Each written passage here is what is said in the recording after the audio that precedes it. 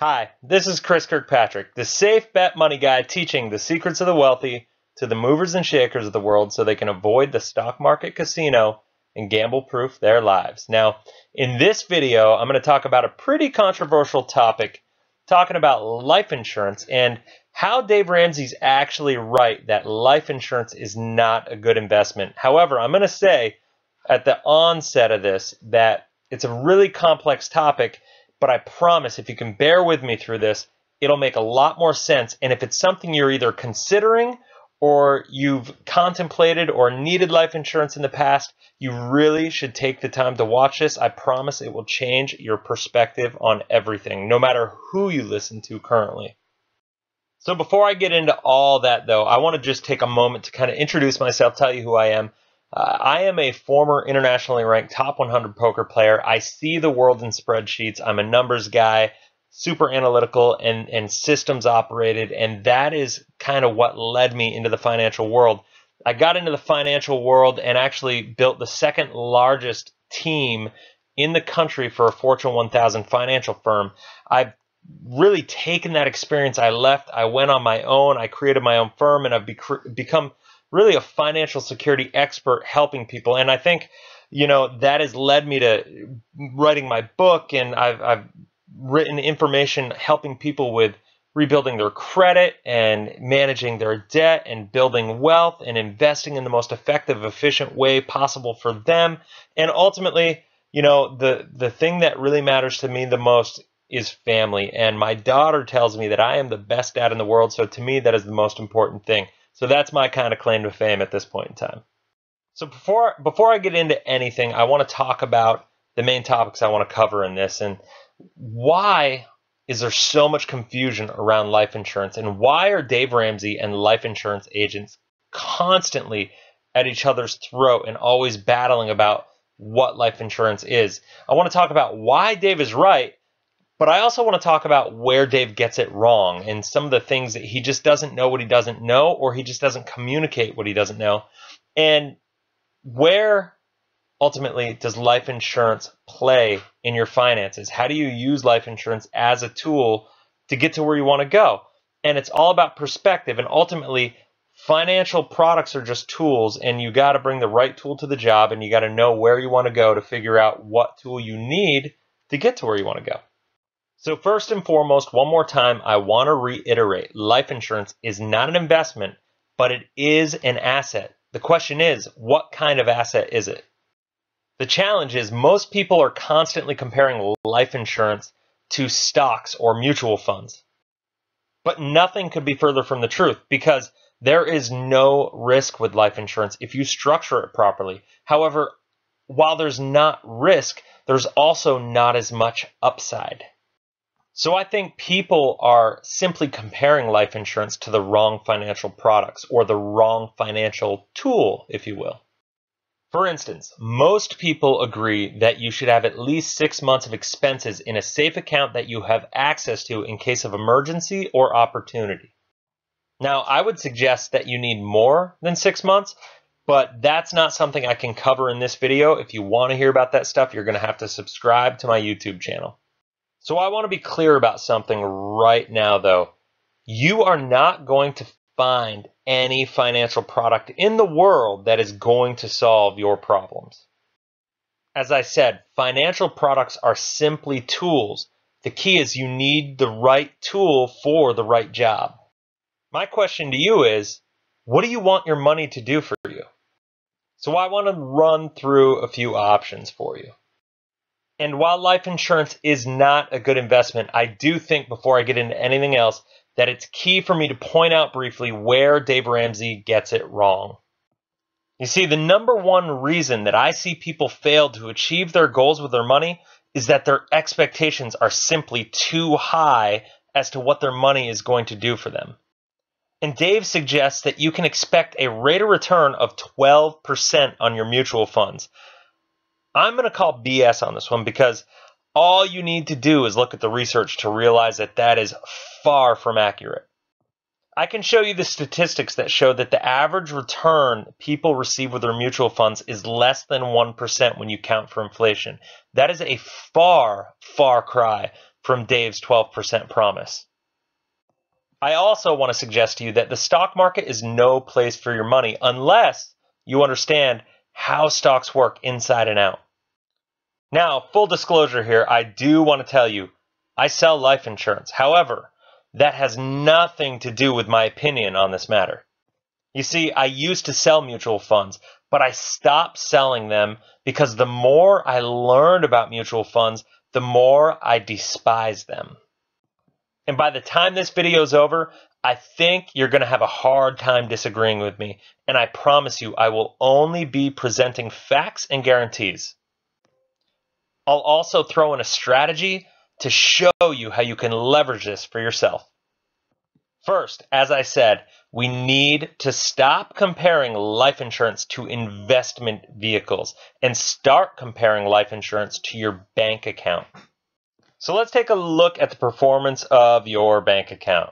The average rate of return of somebody in a money market account is 0.1%. So basically what that means is you're losing money to inflation. You are going broke slowly if you store any of your money in a bank account. What that means is because inflation is going up faster than the rate of return you're getting on your money can actually buy you less and less and less year after year because you're underperforming. The only benefit to having your money in a bank account is control and safety of that money, meaning it's guaranteed with the FDIC insurance to not lose as long as you keep the amount of money in your bank account under the FDIC limits, and you have control of that money. You have access to that money in case you need it for any reason, whether it's opportunity or protection. So the question is, what are your alternatives? Yes, it's life insurance. And I know that may sound crazy, but I promise if you stick with me here, I will prove it.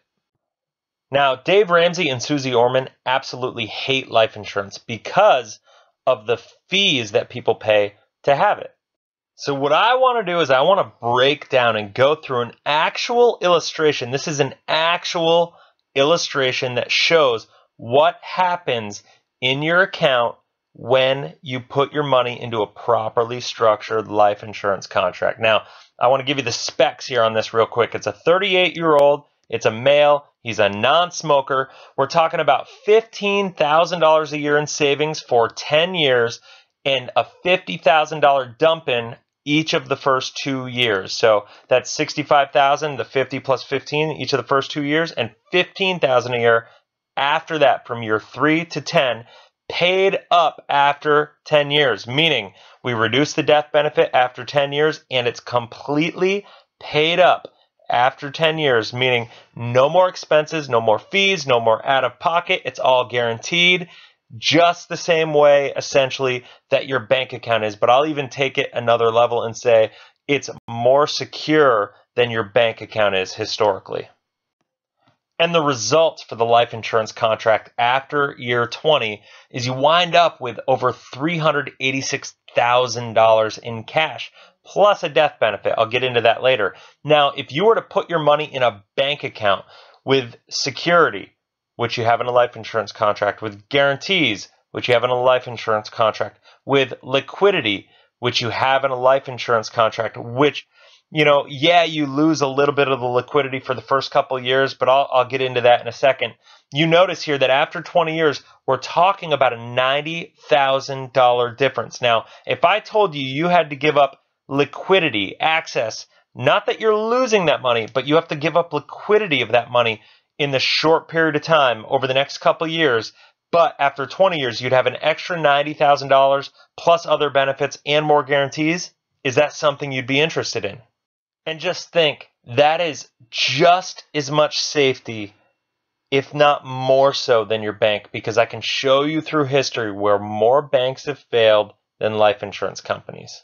So I mentioned that there were other benefits as well. Now, if you die, if you look back at the example of the illustration I showed you, you die in the first 10 years, you actually leave $2 million in life insurance in this situation, give or take. There's actually a little lower at the beginning and it goes above $2 million by year 10. Now, Dave Ramsey will point out that you don't get both, right? You don't get to keep the cash value on top of the death benefit. But my counter to that is that you don't get any death benefit when your money's in a bank account, right? You don't get any death benefit. On top of that, you get what we call accelerated benefit riders, meaning if you become chronically or terminally ill, you can actually accelerate your death benefit and receive that money on a tax-free basis to give yourself medical treatment or to pay for long-term care facilities or in-home care or whatever you need that money for. You can take the money to pay for a vacation for you and your family if that's something that really gets you going. If you know that that's what you want to do and you just want to enjoy life on the way out, you can use that money for whatever you want.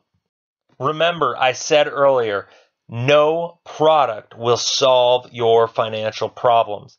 This is simply a storage tank for your money. And if you need to keep your money somewhere, if you want to keep your safe money somewhere, you want to make sure that you find the most safe, effective, efficient, guaranteed vehicle possible. And this is it. So to show this, I want to compare a scenario to you. I want to show you how you can use your life insurance account as your private bank. And I want to show you that paying cash is no longer king like a lot of people would tell you it is. But you also don't want to pay interest to the banks either. You want to make sure that you're paying that interest to yourself, right? That's the key. You want to pay it to yourself. Now, I'm going to show you how this all works here, so bear with me. So let's take a look at the two options here. You see the column on the left, and the column on the right. Now, the column on the left, that's paying cash. That's saving your money in a regular bank account. And the two scenarios that I'm going to show you are saving cash in your bank, buying real estate with cash, right? So you save up and you buy an investment property cash, i.e. cash is king. You save the cash flow from the real estate, right? You retake the cash flow from that real estate and you put it back in your bank account and you use that money to buy up another property or an investment. And what I want to do is I want to compare that financial position and see what it looks like after 20 years. Now, on the right-hand side, you save your cash in your abundance bank. That's our term for properly structured life insurance policy.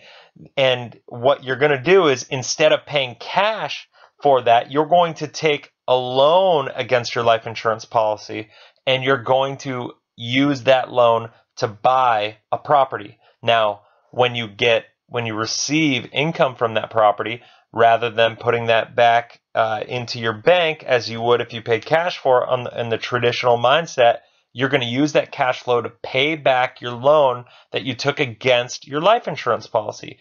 And once again, we're going to take a look at where we are after 20 years.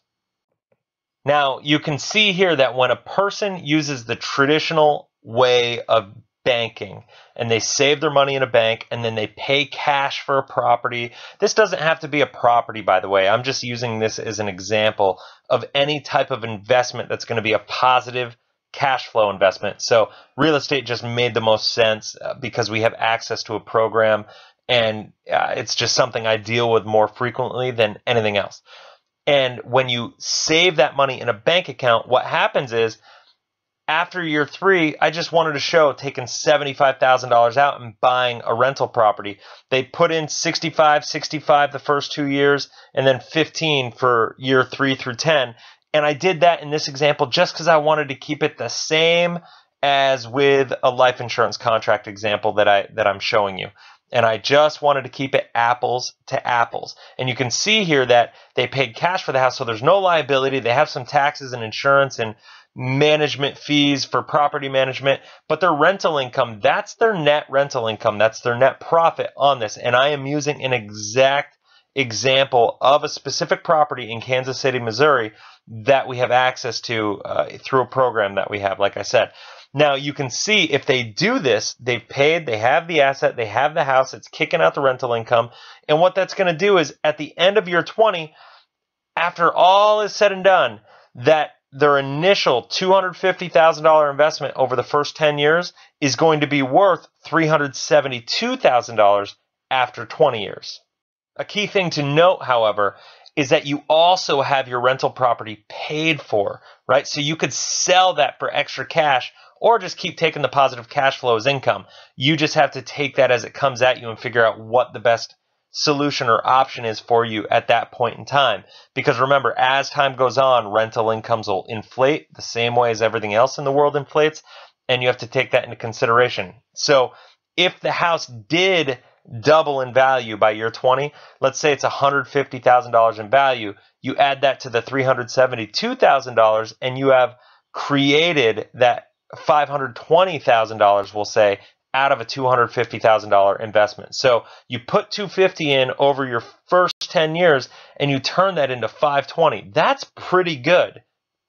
And while I would take putting your money in the bank and doing what I just showed you over investing in stocks any day of the week, I want to show you an example using a properly structured life insurance contract. I've blacked out the personal information on here because it's an exact example. This is a specific example that I've used with a client, and I wanted to show you how this works and how powerful it is. Now, before I do that, let's get into the specs. Let's talk about how this works.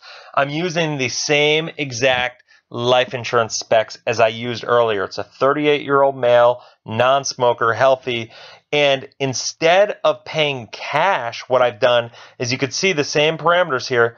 Year 3, you take a loan of $75,000 against your abundance bank. Now, what happens then is instead of taking that cash flow and saving in a bank, you take that cash flow and you repay the loan. The reason we take a loan is because when you take a loan, you don't interrupt the compounding of your money, the interest compounding on your money, because you're taking a loan against the value of your money. You're not actually withdrawing the money from your account. And that's something, if you want to learn more about, that's another video. And you can just subscribe to our YouTube channel and make sure you find the video on that. And I'll even try to put a link up here if I can. But make sure you check that out if you're interested in learning more about how that works. And the thing is, cash keeps growing while you pay it back. You can see here under the surrender cash value, the cash surrender value, I should say, it's all highlighted in blue there. I got a box around it in blue just to show you kind of like that's the column to kind of think about. That's the money that you have access to. And as you pay the loan back, you have access to that money for leverage or opportunity or protection to make sure that you're protected. Now, you can see that the loan is paid back in year 14, right? That's a key. The loan is paid back in year 14. You no longer have to put money in after year 10 to this contract. It's completely paid up. You have all the life insurance that you have there, $820,000 starting in year 11, on top of the $265,000 in cash value at year 11. That keeps growing as you pay it back. And by year 20, you have $856,000 in death benefit plus $384,000 in cash value. Now, if you notice, the cash value here is more than the $372,000 that you had with the banking. The key there to notice is that you have now, even though you have an extra, let's say, $12,000 in cash value, you also have an extra $8,400 in cash flow on top of that from year 14 to 20, right? Which means you, even though that's the case, you still have more cash. You have an extra $55,000, almost $56,000 in cash flow, which if you took that and you put it into the policy, it would, into the abundance banking contract, into your policy, it would perform even better than the $440,000 total, but it shows that you have leverage. You can use that extra $8,404 a year from year 14 on. You can use that as a lifestyle increase from a cash flow perspective, or if you want to keep apples to apples with the banking alternative to using your life insurance contract as your banking alternative, you can see it's completely leveraged up in you have more security, more guarantees, more opportunity, more control, and you have more money. And isn't that what you want? You have more money. And the thing is, on top of that, the rental property is paid for, just as we said in the other example. So in the other example, while you've created $520,000 in wealth, in this example, you've created $590,000 in wealth. On top of that, you have accelerated benefit riders, and you have an extra $500,000 in death benefit almost on top of your cash value. Now, Dave Ramsey says you don't get to keep all $856,000. Well, in the other example, how much life insurance do you have keeping your money in a bank? You don't have any, right? You just don't have any. And that is the key. On top of this, you have accelerated benefit riders where if you become chronically or terminally ill, you have access to that death benefit before you die. And that is massively important, right? That saves you money on other insurances that you may not be able to afford. And while it's not an alternative, it's not a substitute for long-term care, because it can't do everything that long-term care does for you. It is a way that you can have access to extra cash if you can't afford long-term care insurance. Plus, the key things here to think are is after you're 10 and beyond is you keep access to your money through loans or withdrawals the whole time, right? That's how you access your money. We coach people how to manage that and manage their policies. The key thing here to note is you have a 4% guarantee on the cash value. Any of the cash value that you have in the contract, you have a 4% guarantee. And so after year 10, when we do a reduce paid up, it means it is completely paid up. You have a 4% guarantee on all the cash value in your policy year 10 and on. That is a 40 times greater return than your average bank account. Think about that. A 40 times greater return than your average bank account. Why would you keep your money in a normal bank account knowing this information? So all on top of this, on top of everything, if it doesn't get any better, it does. All or a portion of the money that you have in this account is protected from lawsuits in most states, unlike your bank account, which is not protected in most situations. So let me reiterate. Dave is right. Life insurance is a terrible investment. So I'm going to go through some really interesting things. I'm going to cover 3 major topics, but one of the things I can promise you is that if you stick through to the end of this webinar, my biggest promise to you is that you will never look at money the same. You will never think about money the same. You will never save the same. You will never invest your money in the same way. Every action you have around money will be impacted from this day forward simply because of the information that you will receive in this webinar. And I know that sounds like a bold statement, but I'm going to cover the history of the stock market. There's a big void in the history of the stock market, in the history of the economy. I mean, we live at this point in time right now where even students who are going through college, getting their degree in economics, are not learning the history of the stock market, are not learning the history of our economy, and are not learning not just what happened, but why did it happen? What factors impacted what happened to happen? And it's scary because we're repeating a lot of the same things. And so taking that into consideration, the next thing I get into is the banking principles. And ultimately, that's a really quick little kind of punchy topic for me to get into, but there's a couple basic principles about banking that you need to understand, because if you understood these principles and if you understood how you can then take those principles and create your own banking system in your own personal life and leverage those principles to create more abundance in your life, I'm telling you, you can achieve everything that you want to achieve in life by taking less risk, have more predictability, and you get to where you want to go. And you get your money working for you, and that's what it's all about. It's simply a holding tank for your money to keep it protected until you find the right investment that makes sense to you. And you can see here that if you're looking to have cash flow real estate as part of your investment portfolio, there really is no better way to accomplish purchasing that cash flow real estate than using your abundance bank. If you're wondering where you can buy cash flow real estate that actually cash flows positively in month 1, email me, because it can happen. I know where I live in Vermont, or where a lot of people I work with in California live, it's virtually impossible to buy cash flow positive real estate month one. Most people have to wait a couple years before they actually have positive cash flow. You don't have to do that. You just have to know where to find the real estate. We have access to it. We have a program. We have a relationship with a guy who is just amazing at doing this, completely trustworthy, and I'd love to introduce you to him. So email me, chris@life180.com about that. Or if you have any other questions, I'd love to get into any of this with you.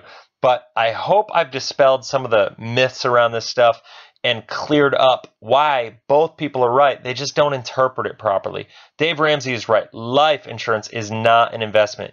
However, life insurance people, what they're really trying to say, I think, is life insurance is a better alternative to a bank account. Now, if you do this, I want to make sure that you're aware. Don't just do it with anybody.